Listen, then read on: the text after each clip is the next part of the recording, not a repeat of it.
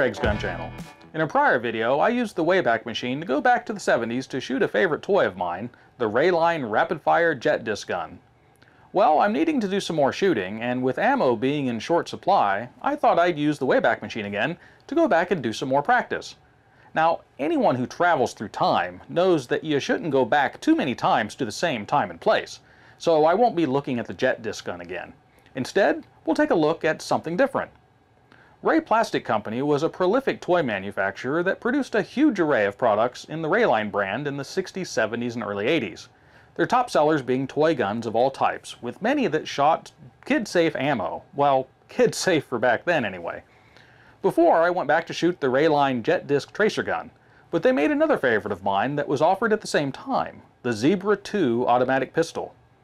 The Zebra Ii was an inexpensive plastic gun that sold for just a few dollars, and it could be purchased anywhere cheap plastic toys could be found, including 5 and dimes, drugstores, and even supermarket checkout aisles.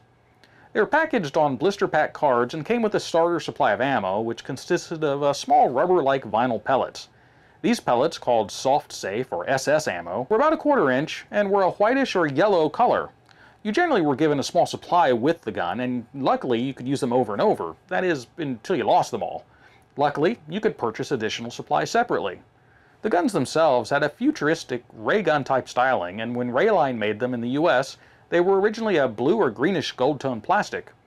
Later during their production, manufacturing was outsourced to China and their colors changed to vibrant yellows and oranges.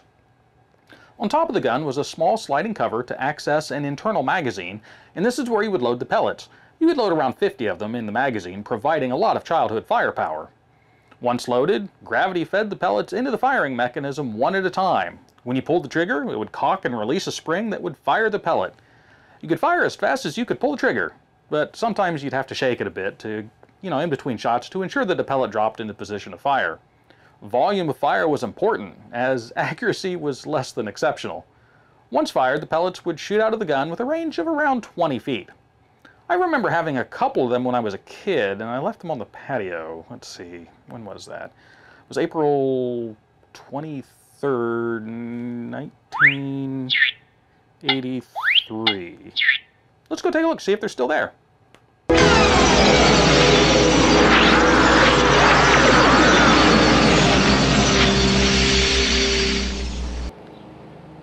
Wow, that worked pretty good. Let's take a look to see if they're still here. Hey, they are. Let's go ahead and take a look. We have here 2 of them. This was one of the original ones. It's the older one from the 70s. And in the early 80s, they started making them actually overseas in China. And they're clearly marked Made in USA on the one and Made in China on the other. So we'll go ahead and take some shots with these and see what they're like. We'll go ahead and start with the Made in USA, the original one. This is one from the 1970s.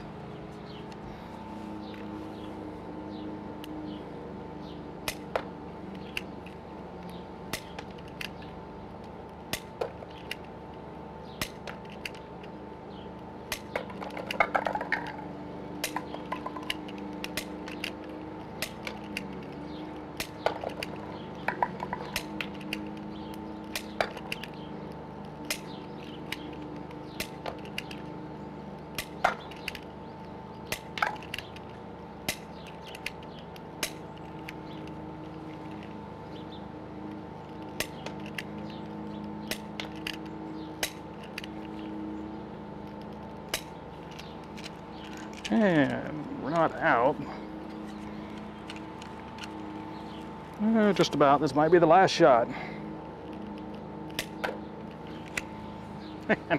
As you can see, the power may have went downhill a little bit. The springs aren't quite as springy as they used to be, but for 30 plus years, you can't ask for too much. So we'll go ahead and reset the target, and then we'll go ahead and try the slightly newer one from the early 80s, the one that was made in China after they switched the production over there, and see how well that one does. And now we have the one from the 80s, the made in China. By this time, the colors had went from the gold and the blues more to bright colors like bright yellow and bright orange. So we'll go ahead and see if this one does any better. I can tell right away the spring is a little bit better.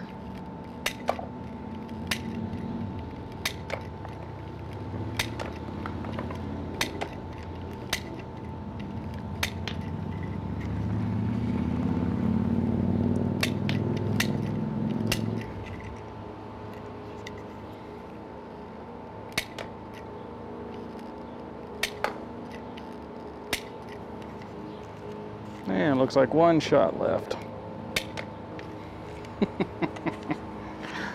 So what kind of speed can you really get out of these things? Let's go ahead and set the chronograph up and we'll take a look at that.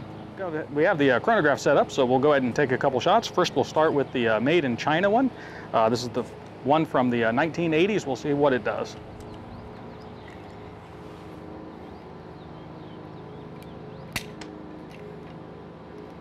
No reading. 46.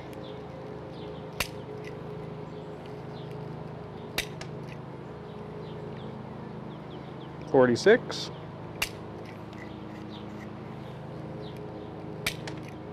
44.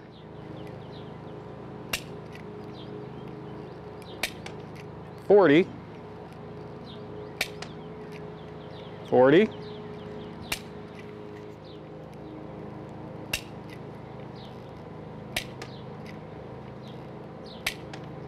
37. Error. 40. That was the last one on this one. We'll go ahead and try the original one.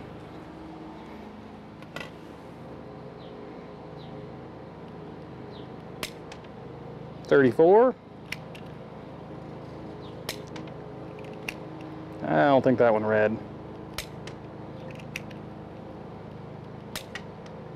$23. 34. Another 34. 33. Error. Well, that one, of course, didn't read.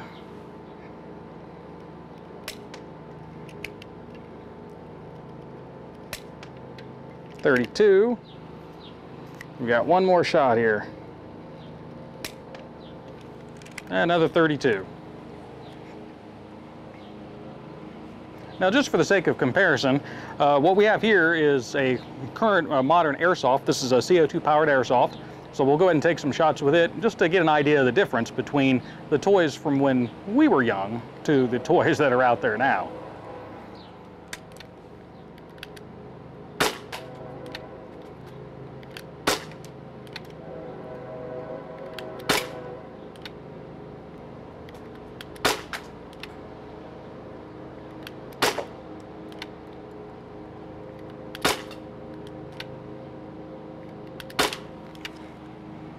As we can see, a little bit of a difference there by a factor of around, well, almost, well, factor of 10 anyway.